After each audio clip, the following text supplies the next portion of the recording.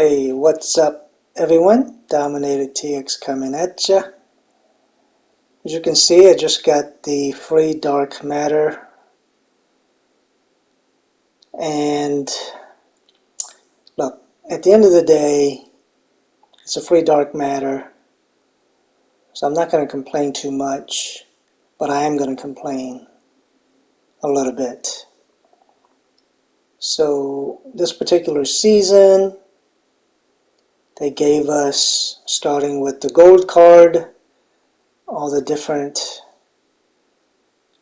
just a natural progression all the way up to 99 overall dark matter, Jefferson, and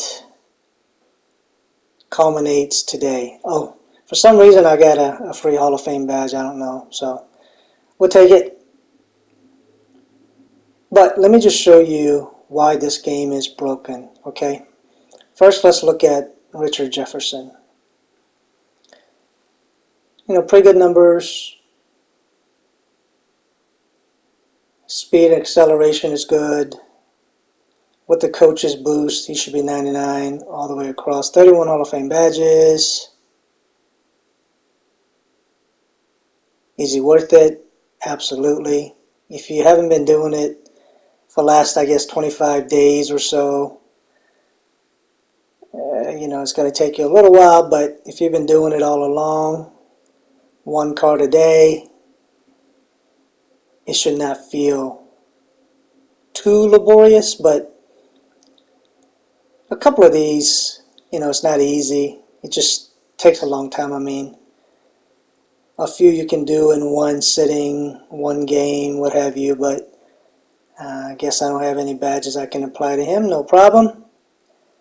Okay, let's move on to the biggest problem that 2K has, and they still won't fix.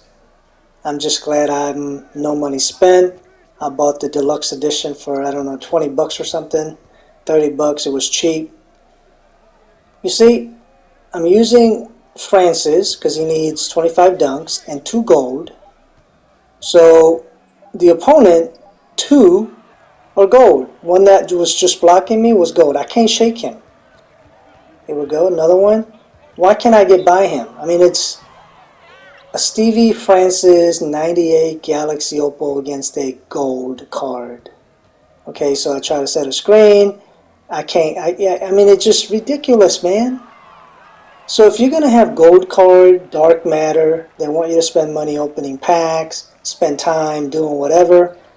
Why have no difference between gold versus dark matter? If I can't have a Galaxy Opal that whizzes by a gold card, the game is broken. I mean, look at the tight defense there. It's just crazy to me. Peace out.